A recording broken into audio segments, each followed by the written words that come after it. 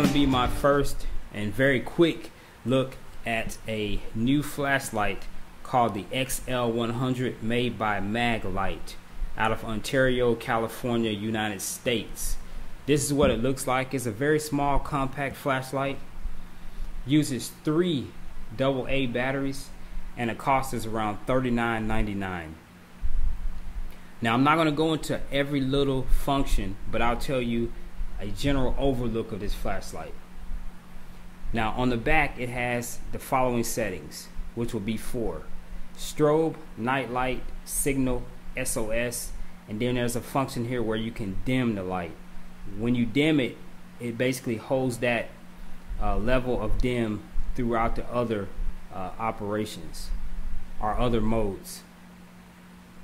So this is how it looks from the front. It has one LED bulb inside.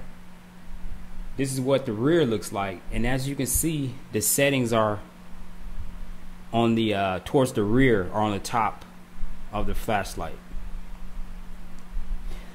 Now basically what you can do is everything originates from the back. When you press this button on the back, you can press and hold that button and point it towards the ceiling and then towards the ground. That'll put it in an actual standby.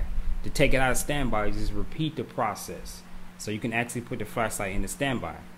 Now to get to all the rest of these modes, all you need to do is hold down the back button for about 3 seconds and it automatically goes into that mode. And I'm going to give you a quick example of that. Let's try. Right now I'm in SOS mode. Let me end the SOS mode by clicking the back. Now if I click and hold, I'm back in SOS mode. As you can see, SOS is at 12 o'clock. So whatever's at 12 o'clock, that's what the flashlight's going to do.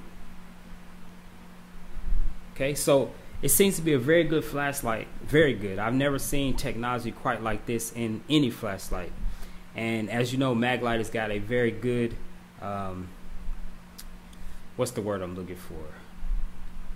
Reputation. It's got a very good reputation when it comes to flashlights. A lot of people have the big long Maglites. Again, this is just in a smaller package along with the newer technology.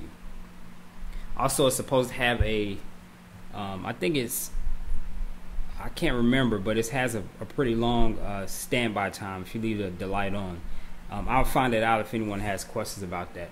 So that's my first initial look at the Maglite XL100.